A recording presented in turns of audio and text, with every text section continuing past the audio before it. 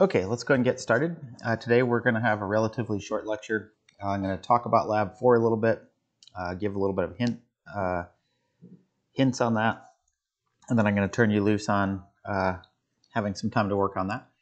So Lab 4, let's go ahead and get started with what we're going to cover today. So Lab 4, you're going to have to write some functions, some C language functions that are going to modify strings that are passed to them. In other words, kind of like those standard functions like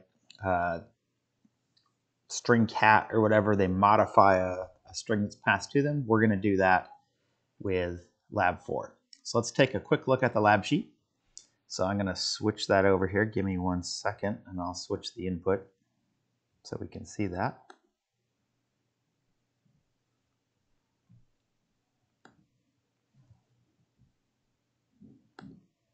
Okay, so here's the lab sheet.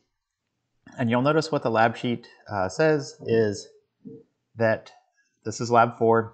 There's the due date. So for this lab, you're going to be writing two programs. Program 1, you're going to be writing this function called convert to LeetSpeak. And what LeetSpeak is, it's kind of a fun kind of transformation of words into something that supposedly like hackers use when they talk to each other.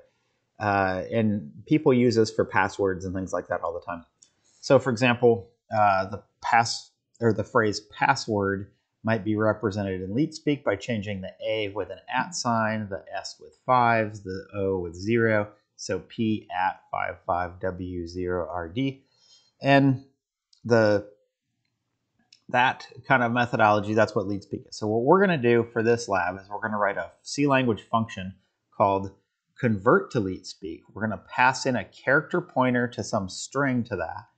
And that function is then going to go through all of the characters that are pointed to by that pointer, and it's going to convert them according to this. So the A becomes the @ sign, a capital A becomes a 4, an S, lowercase s becomes a 5, a capital S becomes a $sign, lowercase e or uppercase e become a 3, a lowercase l or uppercase l become a 1, lowercase o or capital O becomes 0, a lowercase b becomes a 6, capital B becomes an 8, a z lowercase or uppercase becomes a 2, and a t that should say or, so a lowercase t or an uppercase t become a 7. So what you're going to do is you're going to write this function, and you're going to pass that pointer into it, to that string. It's going to go through all of the characters of the string up to the null, basically with some sort of, I'd use like a switch case, or you could use a bunch of if-else's if you wanted to. Switch case would be easier, but I would use that to say if the character I'm on is an A, then replace it in the string, replace that index in the string with this @ sign, and then go to the next one. And you'll just go through the whole thing. Now, how do you know when you're at the end of the string? Well, there's going to be a null at the end. So you're going to have some sort of while loop that goes until you get to that null at the end, doing the replacement of the characters according to this chart. Remember, when you write your code, it should look like this. One thing that I want to point out, based on mistakes people made in the past, is the convert to LeetSpeak function should not print anything. There should be no printf inside of this function. So in other words, your main is going to allow the input of the message string. If you look back a couple lectures ago about how to use scanf, or you could look up how to do that in a safe way using fgetS, one of those two functions. But have the user prompt them to type in a message. So you'd say, type in your message. You type, hello world, this is my test program, period, enter.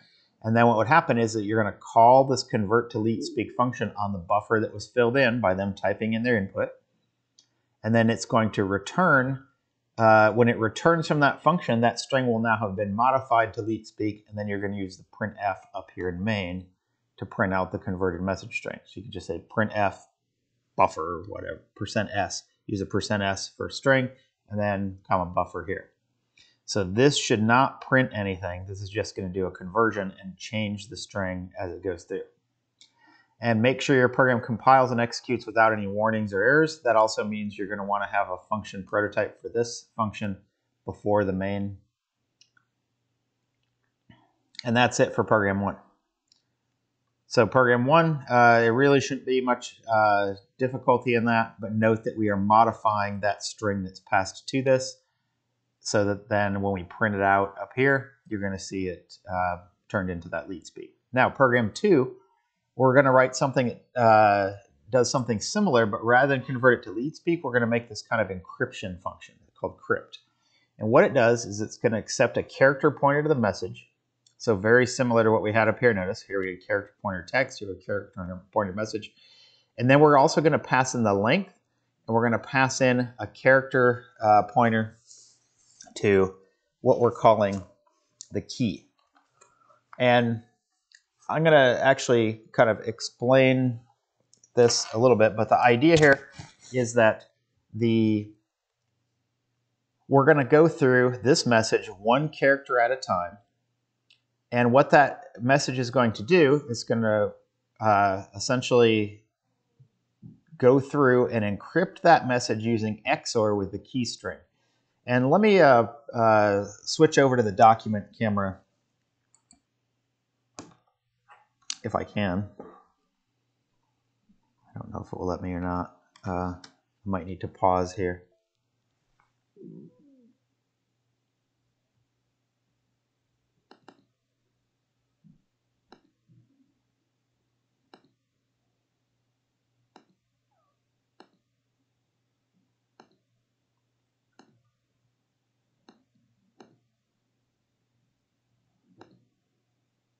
Okay, so it will let me switch to the document camera.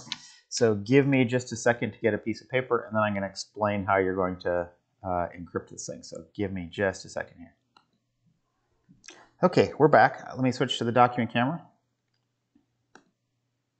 All right, so here we are on the document camera, and what I want to do is explain how this encryption is going to work. So let's say we're going to have a message. So let me put the message up here. And that message is going to be essentially whatever the user types in. So for example, let's say they type in HELLO, and then this is a space, and then WORLD, and then exclamation mark. And then because that's a string, the end of that string is going to have that null character at the end. So there's my end of string indicator right there. Now the idea is we're going to encrypt that. We're going to ask the user to input a key as well. So here's going to be the key. And let's say our key, since we're in October, Halloween is coming up. Let's say our key is BOO, exclamation mark. So essentially to perform this encryption, what we want to do is go through and XOR this H, the character H, with the character B. And that's going to produce the result. So in other words, we're going to XOR these two characters together. And just as an aside, we'll do that for that H and that so that's a capital H and a capital B. Let me switch over to, I don't know why the camera keeps losing focus. I might have to adjust that here. Hold on a second. I'm going to pause again, make an adjustment to that so it doesn't keep doing that. Okay, now the camera should not keep going out of focus and coming back. Hopefully, I believe I turned off autofocus on it. All right, so anyway, we have this message, hello world, and we have this key down here. We want to XOR each of these characters. So the idea is H XORed with B. Well, what does that look like? So H, so there's a capital H. H, as it's stored in memory, is 0x48. That's the binary bit pattern, which is actually looks like this. So 4, remembering back to how you convert hex, 001 or 0100, and then 81000. So there's what 48 looks like in binary. And then the B that we're XORing that with is a 0x42, and that looks like this, 0100. So there's our 4, and then 2, 0010. There's what 42 looks like, and we're going to XOR those together. And if you remember, the XOR operator is the little caret. So this XORed with that. Now, as a reminder of what XOR does, XOR basically says if the two bits are different, then we get a 1. If they're the same, we get a 0. So in other words, XOR is one or the other, but not both. So if we XOR these, so 0 and 0 is 0, 0 and 1 is 1, 0 and 0, 0, 1 and 0 is 1. So different, same, same, same, same. So here's what we end up getting out of that. We're going to get this value that's a 0, what's that, 10a. So 0a, 0x, 0a is what we get out of this. So XORing those, 0x, 0a is what we get out of that. So the idea here with using this XOR as encryption is we go and do this with each of the characters here. So we did it with H, we did it with E, L, L. Here's our null on the end of that. But we're not going to do a null when we get to the end of this. When we get to the end of the key, we reset back and start back with B again. So this is going to be B, O, O, exclamation mark, B, O, O, exclamation mark. And now when we're at the null of that, we're done. So in other words, we repeat the key over and over again and then get what the output of that is going to be. Now, one of the cool things about this XOR, and the reason we're choosing XOR, is when I XOR each of these symbols going across here, I'm going to get something that's going to change the result. So just like H and B produced this 0A, which is actually a new line character down here. So H and B ended up being a new line character. E and O is going to produce some other result. So as we go across here, we're going to get a different value for each of these. So we've essentially turned hello world into some completely different string that's going to result as the output. And that's based on that XOR. Now the reason we chose XOR for this is XOR, if we XOR again, so here's my result. If I take that and I XOR that, so let's call this result.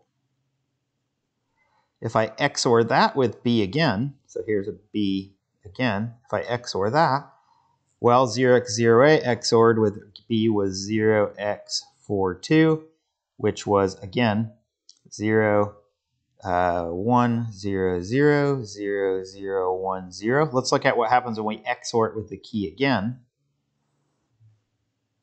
So let's look at what we get. So 0, 0, 0, different.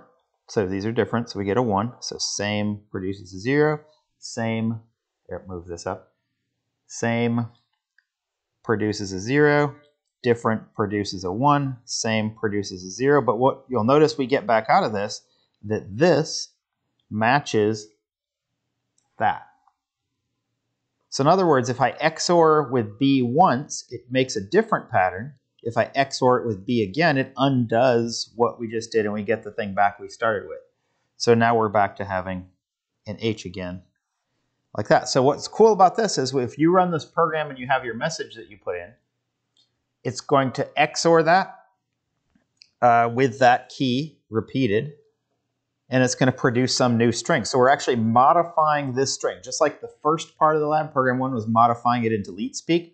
This we're modifying it into a whole bunch of different characters, some of which will be printable, some which won't, some might be a null character. We don't really know. But when we XOR it again, we should get back the original message that we started with.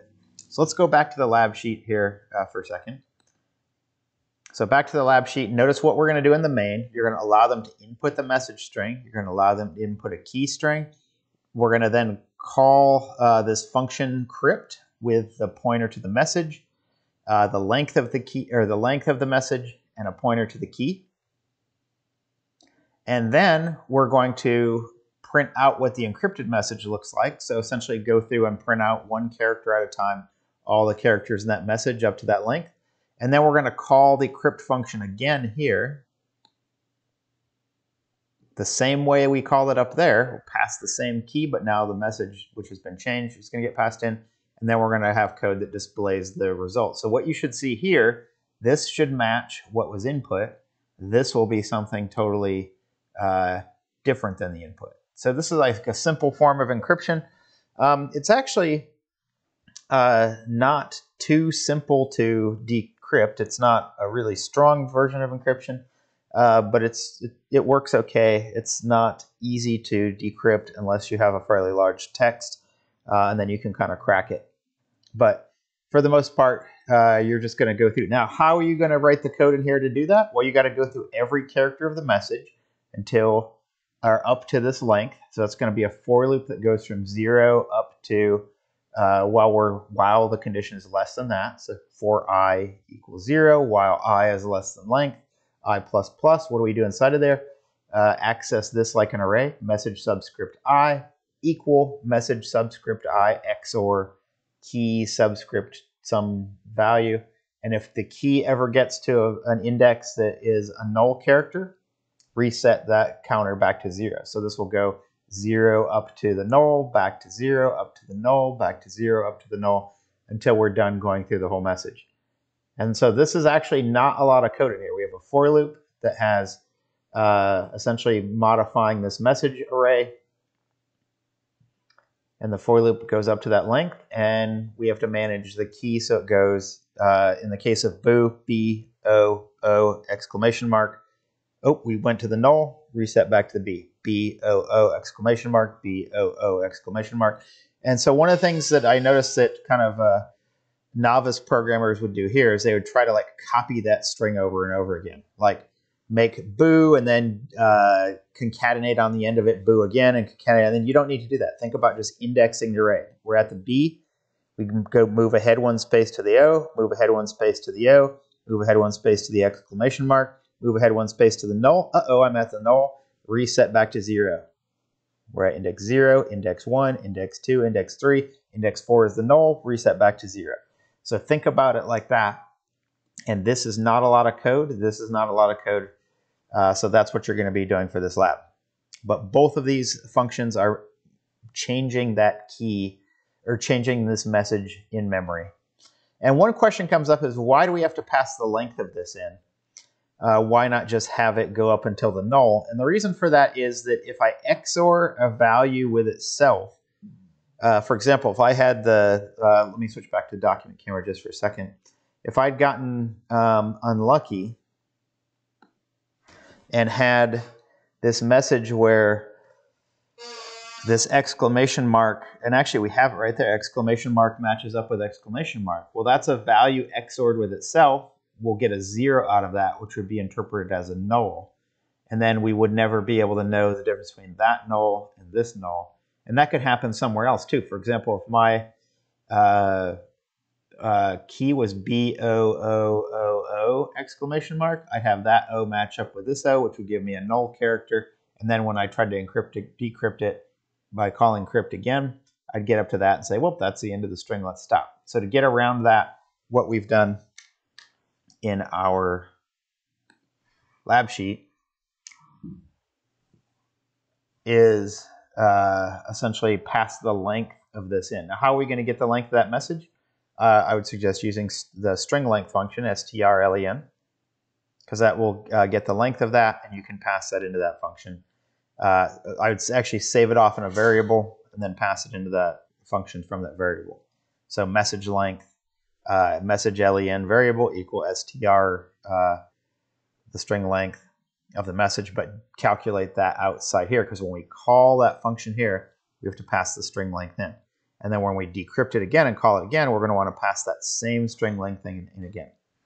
All right, so those are your hints. So go ahead and get started on that. I would start with program 1 first. It's a little bit easier, a little bit less going on, but it's also changing this text. Once you get this working, this one is going to be very similar. It's still changing the text that's in this array that we're passing in. And one other thing is to allow the input for the message and the key, allow spaces and everything except the new line character. And again, if you look at the previous lecture where I talked about how to get input using scanf, there's a good way to do that. Also, make sure when you read that in that you size limit that to match your buffer. And go ahead and make the buffer like 100 characters big or something like that. We don't need to have a really large message for these. Make the buffer statically allocated for something like 100 characters. But there's another way, and that's using, to get it besides using scanf, there's another function called fgetS that you might want to look at.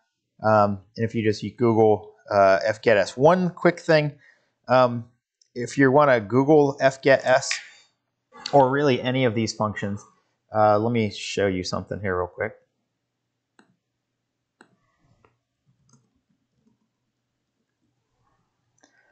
There's a thing that was part of the original Unix system, and since C was made for Unix, there's a thing called man pages. And man stands for manual, so it's like a manual page. So every one of these functions that we've talked about in here has a manual page for it. It's part of, if you're on a Unix-based system, you can just go to a command prompt and type man fgetS, and you'll get the data that looks like this. It has a full description. This is like a web page that has all of these.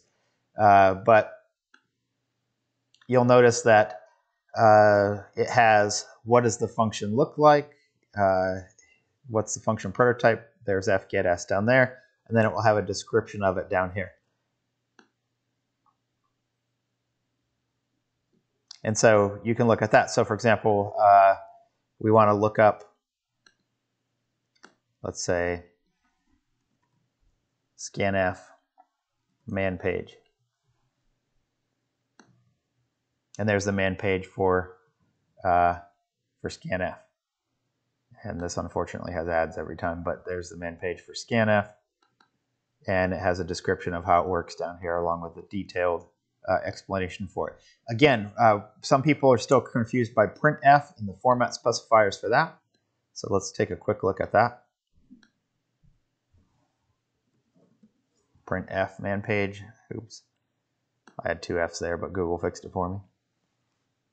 So here's the printf, and you'll notice down as we scroll down through here, the format specifiers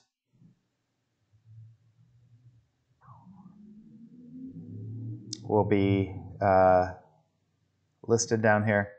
Conversion specifier, decimal integers are D and I, hex, X, and X, octal is O, unsigned is U, characters are C. You could also Google printf format specifiers and get a table of them.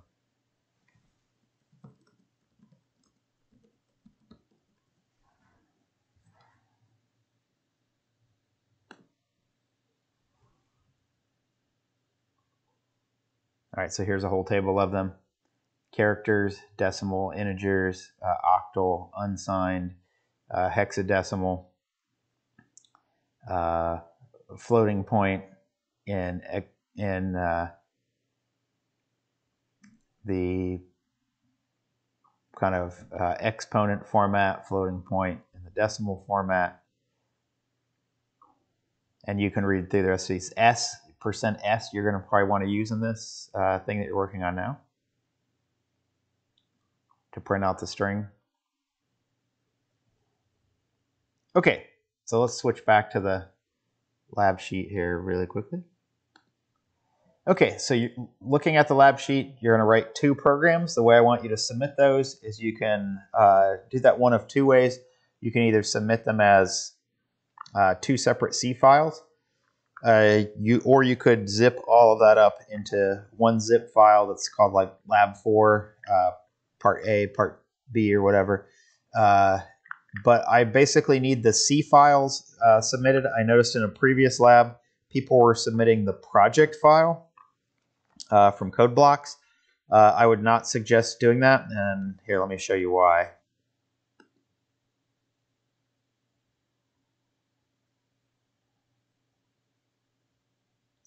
I'm going to pause for a second. I'll be right back once I... Okay, so here's why you don't want to submit the project file. So let me switch over to the display capture here. Okay, so here's the display, and here's some project that I created in code blocks. Here's the C file. If I were to actually open that, and let me just open that with Notepad. I'll just double click on it. Oops. Double click on that. So here is the actual code. This is the source code. That's the file that you want to submit. If you want to you could zip up this entire thing inside of like lab 4A and submit that. But some people were submitting just this part, the CBP file, which is really the code blocks project file. But that does not include the source code. In fact, if I were to open this, here, I'll open it with Notepad++.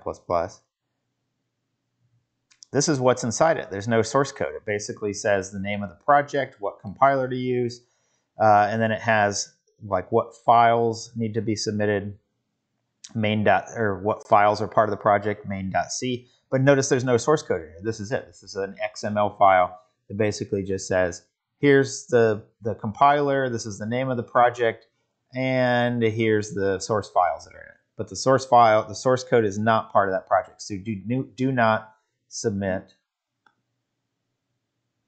this file. You want to submit the C file. Or if you wanted to, you could zip up this whole thing and submit it. But really, there's no reason to do that. All I need is the source code. So I only need the source files for your project.